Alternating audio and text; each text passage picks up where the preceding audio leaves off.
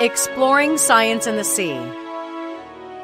The guitarfish looks a bit like the result of an experiment by a junior mad scientist.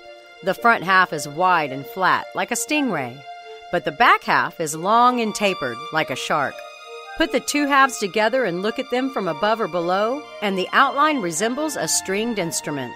So the creature is called a guitarfish, although it's also known as a fiddler ray or a banjo shark. Biologists have identified about 50 species of guitarfish. They're found in warm, shallow coastal waters around the world. Most species are no more than a few feet long, but the giant guitarfish can top out at almost 10 feet. Like sharks, guitarfish swim by moving their tails from side to side, but like rays, they spend most of their time at the bottom. They move along slowly or simply settle down and wait, sometimes burrowing into the sand or mud.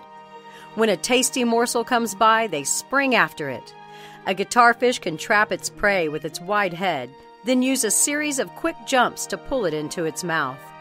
If the victim struggles, it can kick up sand and other solid particles. To protect its eyes from the debris, the giant guitarfish jerks its eyeballs deep into their sockets, about 1.5 inches. Many species of guitarfish are in decline. Some are caught for Asian markets, for a variation on shark fin soup. Others are caught accidentally. They're rounded up with fish that are the intended targets. That's reducing the populations of these odd-looking creatures. Science in the Sea is a production of the University of Texas Marine Science Institute and is on the web at scienceandthesea.org. I'm Holly Brawley.